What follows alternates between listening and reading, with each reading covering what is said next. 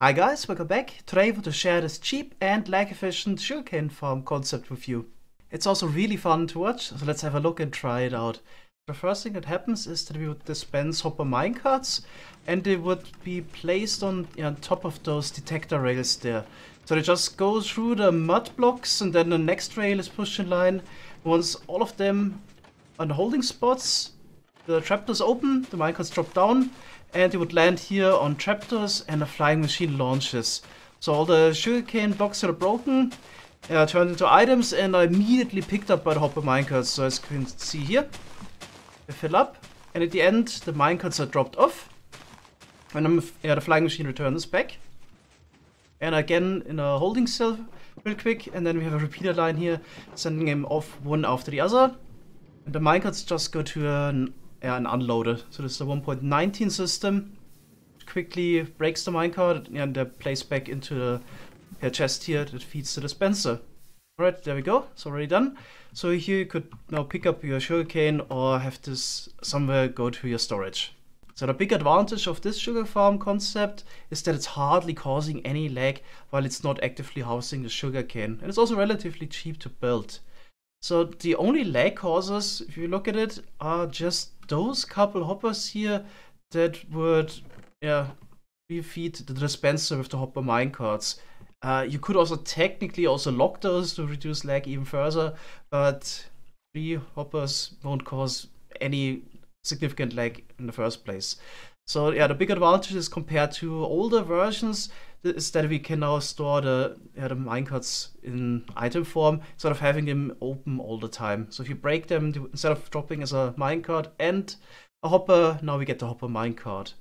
It's also relatively cheap to build this farm, especially if you would make it even larger. So I kept it relatively small here, but you could easily just make it longer, and then the only effort it would scale up would be placing dirt, sugarcane, and some kind of water source. I'm just using the waterlogged leaves now, which is also quite convenient in 1.19. It's also really convenient that we don't need to place a ton of rails here under the dirt for the hopper minecarts to collect the items, since we just place the minecarts on the flying machine directly. And of course, we don't need a ton of one-wide tileable unloading systems, so all the minecarts get unloaded by just a singular minecart unloading system. So this could be the perfect type of farm you could build in your mega base if you want to, because it's hardly causing any lag. So in case you want to have a lot of farms in one place, this would be the perfect design for it. So I also made sure that it's easy to expand, so there's no inherent logic that would restrict it to being 24 wide. So I'm using 2 flying machines, but you can just use more flying machines. Also the flying machine pushers here in front don't need to be 6 wide. You can also go a bit smaller if you want to, so you can build this basically in any size. Yeah, in length you can always expand it as well. Okay, so the only thing you need to make sure is that you have enough storage in your chest here for the hopper minecarts. But yeah, that's about it. Apart from that, it's easily tileable. We can also check it out. Also added a clock for it. So the perfect clock would be a 41-minute clock for this.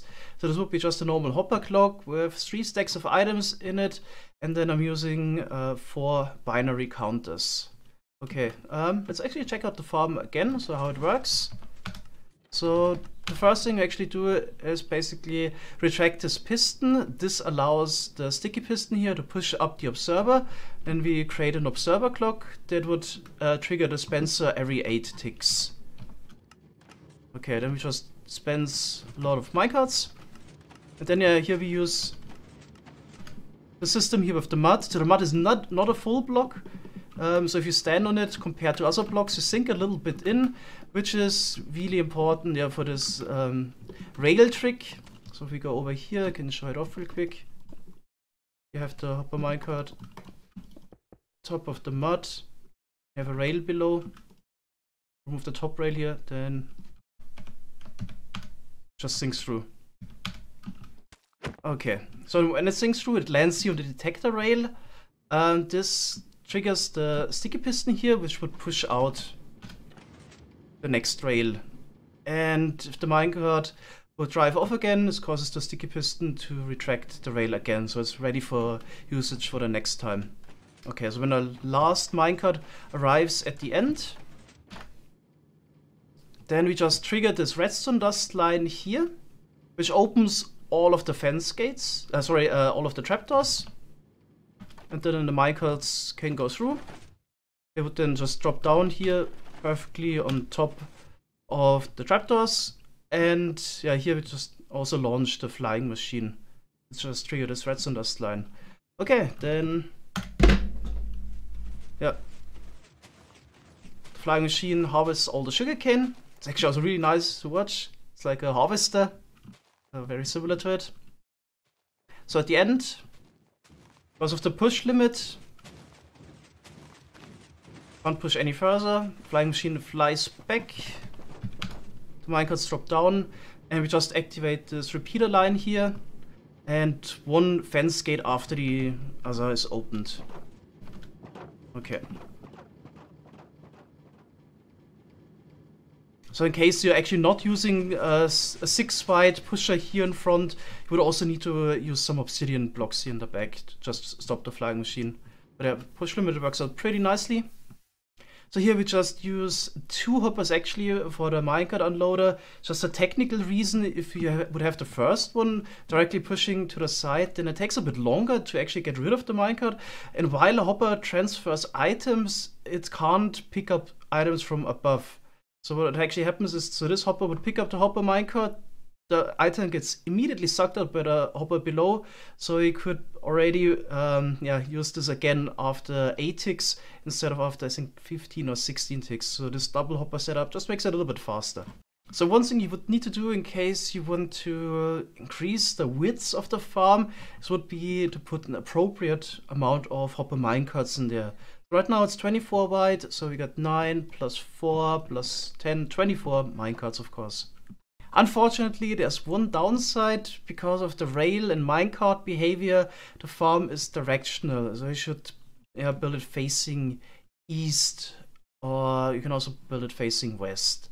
So the reason why it has to face this way is minecarts have the tendency to push each other if they're lined up the north-south axis. So as you can see here, actually the game is frozen.